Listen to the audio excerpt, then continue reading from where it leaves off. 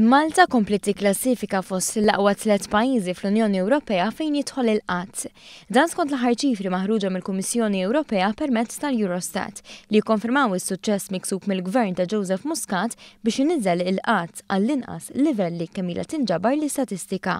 Jirriżulta li f'April li għadda Malta kellha biss 4.1% jirreġistraw għax-xogħol, inqas minn nofs il-medja ta' 9.3% fiż-żona euro u ferm inqas mill-medja ta' 7.8% fl-Unjoni Ewropea kollha. Tant li kienu biss ir-Repubblika Ċeka u l-Ġermanja b'riżultat aħjar minn ta' pajjiżna. Lilin mill-konfini Ewropej, Malta kellha riżultat aqwa minn tal-Istati Uniti, u b'dan tal-aħħar ikollu 4.4% jirreġistraw għax-xogħol.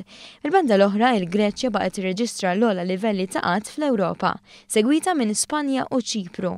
Is-suċċess tal-Gvern Malti kien rifless ukoll fir-reġistru tal-qatt fost iż-żgħażagħ, b'Malta għal darba oħra teleb il-medja Ewropea.